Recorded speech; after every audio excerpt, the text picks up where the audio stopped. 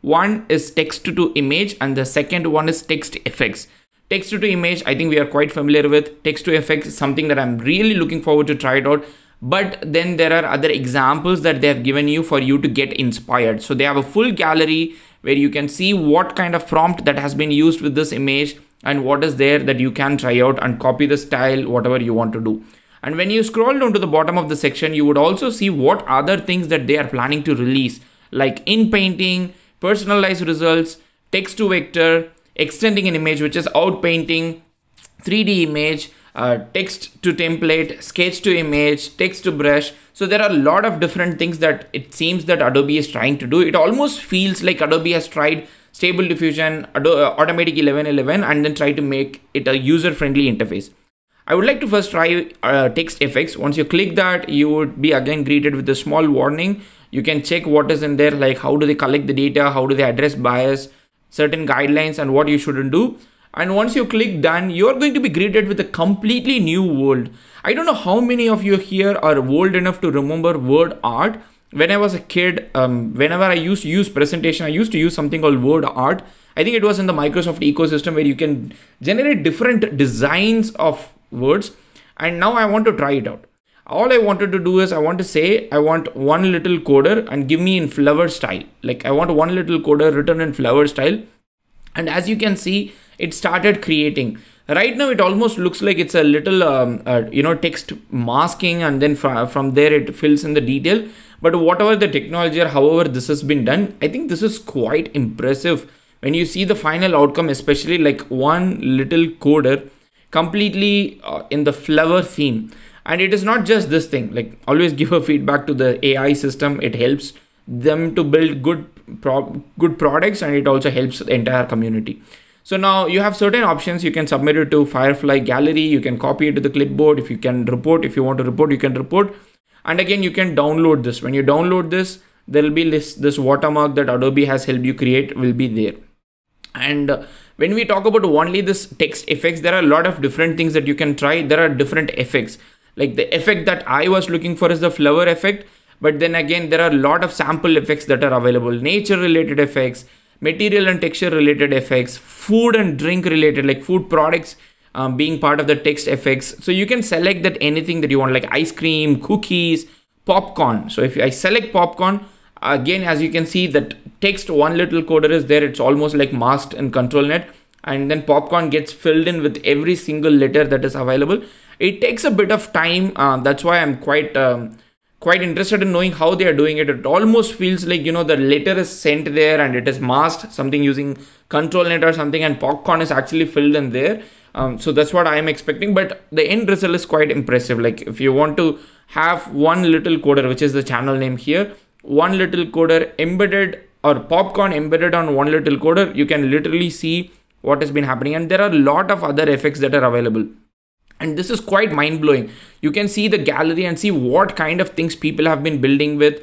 You can go, when you hover on it, you get to see the effects that people have been using. And it's actually quite brilliant and impressive what Adobe has done here with this. I know a lot of interface, like for example, Lexica.art was doing this at the start. So Adobe has almost taken, it almost feels to me that Adobe has taken Automatic 1111 and Lexica.art and created an interface.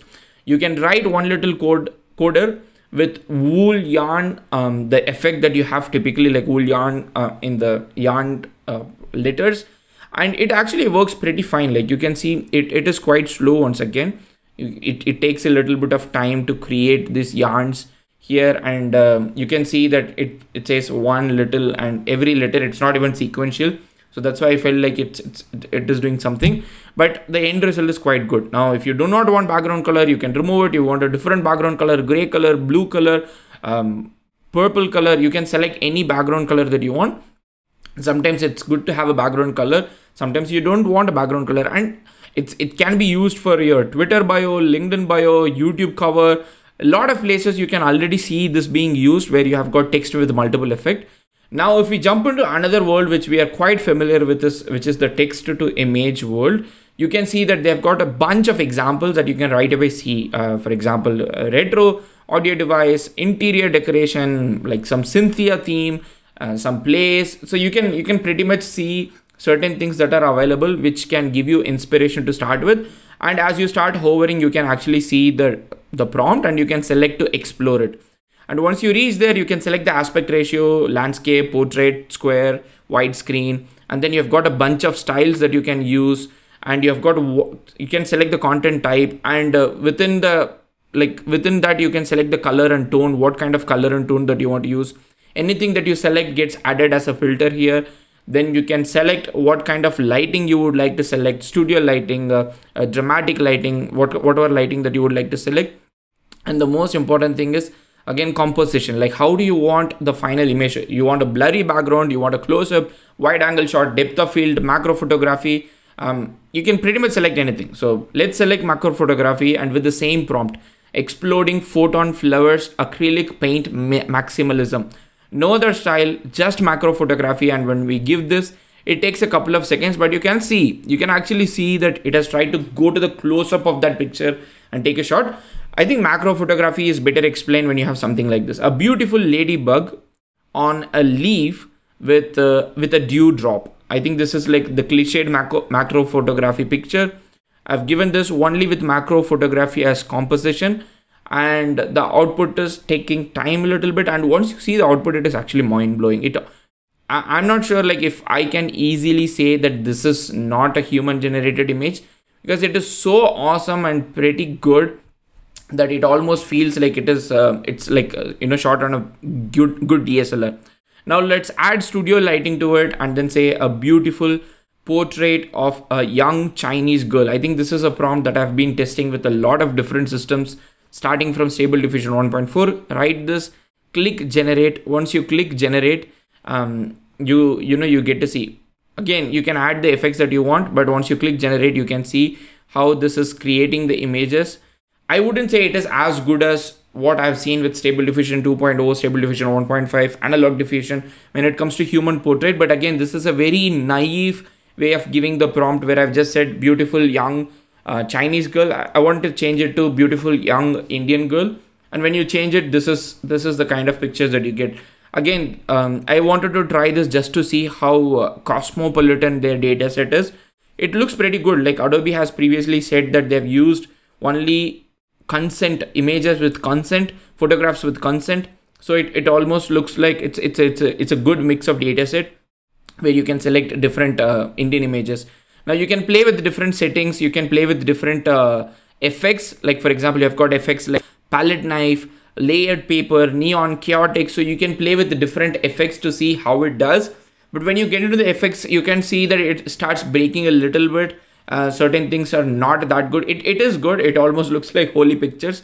It is good, but it doesn't like have that perfect effect. So overall, I'm super impressed with what Adobe is offering in terms of text to image. Even the gallery is like full of inspirations. It kind of reminds me what Lexica Art was doing at the start. So it almost feels like, I keep on repeating this, almost feels like Adobe has taken the best of open source world and the best of whatever services are available on top of Stable Diffusion and put together a product called Adobe FireFly.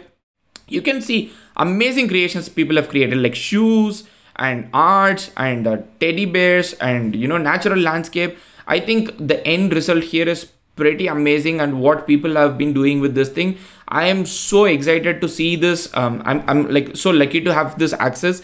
I think this entirely takes this entire AI art or graphic designing to a new level.